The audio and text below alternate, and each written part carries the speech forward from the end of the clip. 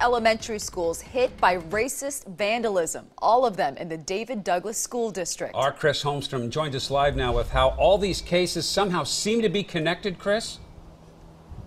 Yeah, that's right. And Portland police are investigating all 4 of these incidents. They also have surveillance video to give them a better idea of just who they're looking for.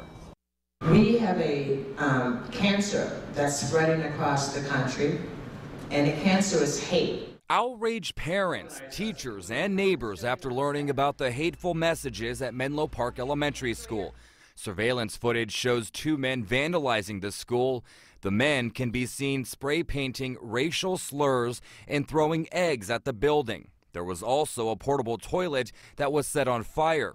Casey Jama is with Unite Oregon. His kids also attend Menlo Park. This is another level. When you target our children, when you start targeting our elementary schools, makes me angry and upset and outraged. So it's just a different level of, like, we need to make sure that our kids are safe.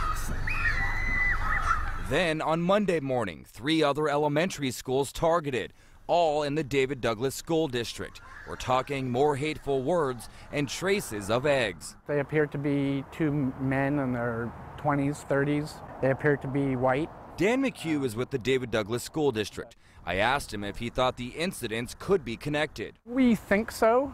That's really up to the police to determine for sure, but we think they're the same individuals who committed these crimes. Crimes at 4 different schools, where the majority of the kids are under 12. When you see something happening, when you see graffiti, when you see someone committing a hate crime, say something. And at this point, police have not given us any suspect information. Once we get that, we'll be sure to let you know. Reporting live from downtown Portland, I'm Chris Holmstrom for Quint 6 News. Okay, Chris.